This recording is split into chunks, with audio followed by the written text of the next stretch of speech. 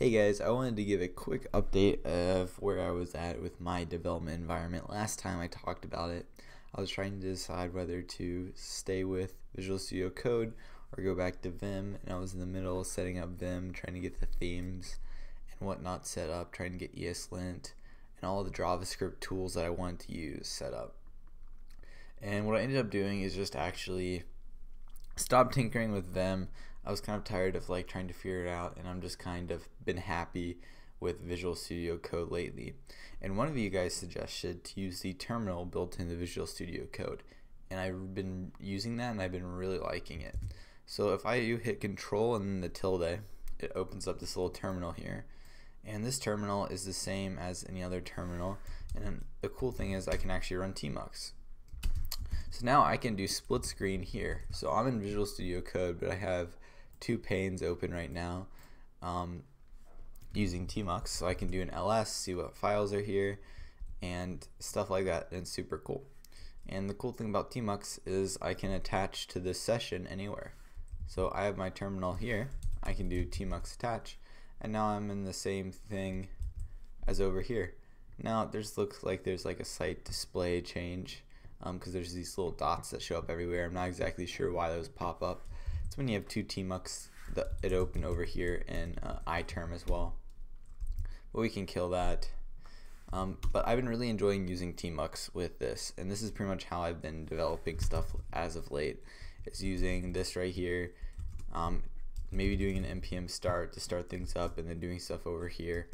But just using this little panel, and if I hit Control tilde, it'll close and I can reopen it and it saves that.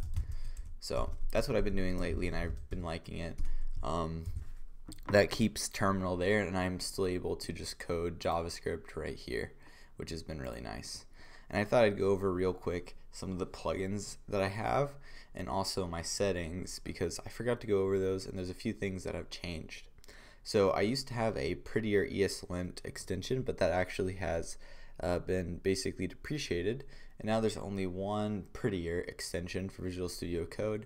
And what you do is you say prettier.eslint integration is equal to true in your user settings. And what this does, if you don't know what prettier is, it formats your JavaScript code and makes it look really nice. So whenever I'm coding, if I save the file, it'll reformat everything and it'll look nice. And that's why I have format on save. It'll actually run prettier whenever I save the file. And also this ESLint integration, what that does is it integrates it with ESLint, so you're following all the ESLint rules. What it'll do is it'll run prettier, make your code formatted nicely, and then do an ESLint fix to make sure ESLint is working nicely, and you're not breaking any rules when prettier formats stuff. So that's that. And also the only other plugin that's new for you guys is the GraphQL plugin. This is really nice. It just adds syntax highlighting for GraphQL. So you might have noticed how my GraphQL is nicely colored like this. You can see the string are green because of their types, and then the mutation here. That's because of this nice little plugin right here. It's GraphQL for Visual Studio Code, and it but syntax highlights that.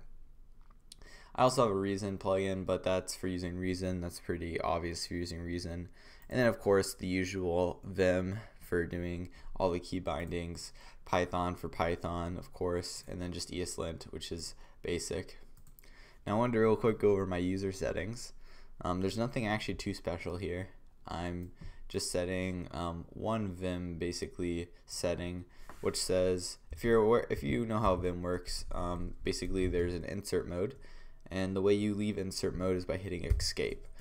And I like to add a little hotkey where I type JK to escape out of insert mode. So that's what I have set right there. So if I type JK, it's like pressing the escape key.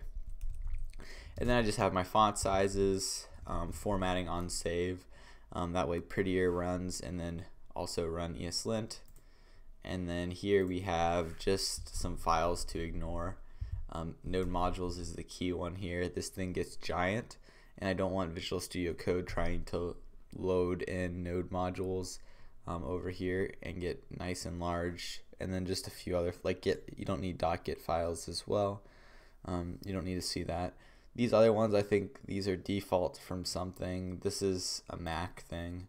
I forget what these files are or why they were here. I added this a little while ago. And then here, this is the text JavaScript files. So all your JavaScript files will be tabbed over by 2 spaces. Just preference of how I like my JavaScript style is 2 spaces. And then, or I guess this is 2 tabs, or yeah, 2 tab spaces, I mean. So a tab is equal to 2 spaces. So here you can see this is 2 tab spaces. So by default, I believe it's 4, so it would look like that. Whereas I like it to have a tab be there. Okay.